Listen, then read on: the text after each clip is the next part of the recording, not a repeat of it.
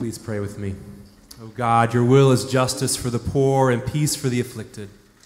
Let your messenger's urgent voice pierce our hardened hearts and announce the dawn of your kingdom before the advent of the one who baptizes with the fire of the Holy Spirit. Let our complacency give way to conversion, oppression to justice, and conflict to acceptance of one another in Christ. We ask this through him whose coming is certain, whose day draws near, your Son, our Lord Jesus Christ, who lives and reigns with you in the Holy Spirit, one God, forever and ever.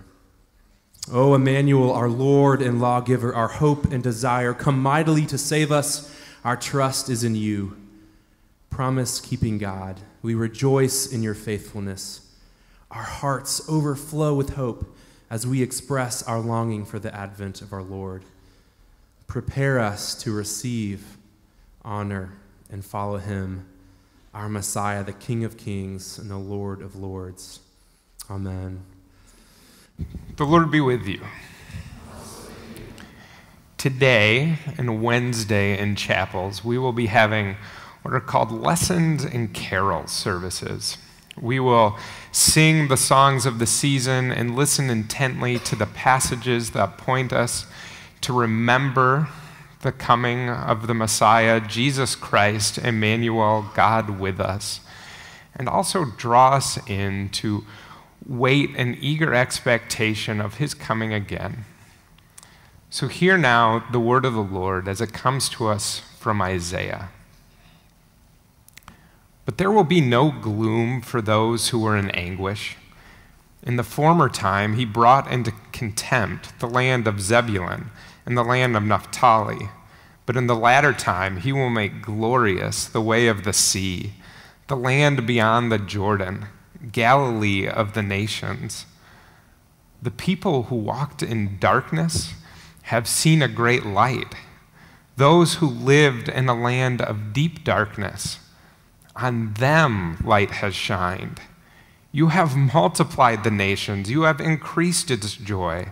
They rejoice before you, as with joy at the harvest, as people exult when dividing plunder. For the yoke of their burden and the bar across their shoulders, the rod of their oppressor, you have broken as on the day of Midian. For all the boots of the trampling warriors and all the garments rolled in blood shall be burned as fuel for the fire. For a child has been born to us, a son given to us. Authority rests upon his shoulders, and he is named Wonderful Counselor, Mighty God, Everlasting Father, Prince of Peace. His authority shall grow continually, and there shall be endless peace for the throne of David and his kingdom. He will establish and uphold it with justice and with righteousness from this time onward and forevermore. The zeal of the Lord of hosts will do this. This is the word of the Lord.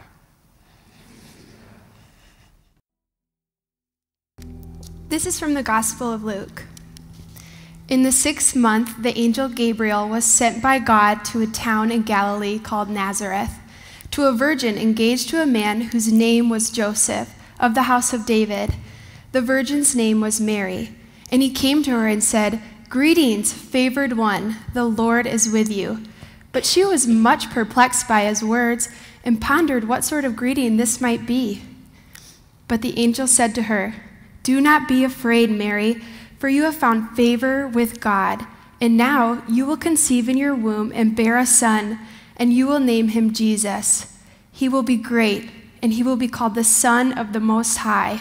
And the Lord God will give to him the throne of his ancestor David. He will reign over the house of Jacob forever, and his kingdom there will be no end." Mary said to the angel, "How can this be, since I am a virgin?"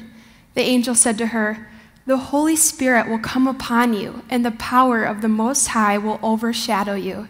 Therefore, the child to be born will be holy, and he will be called Son of God. And now your relative Elizabeth, in her old age, has also conceived a son, and this is the 6th month for her, who is said to be barren, for nothing will be impossible with God." Then Mary said, "Here am I, the servant of the Lord. Let it be with me according to your word." And then the angel departed from her. This is the word of the Lord.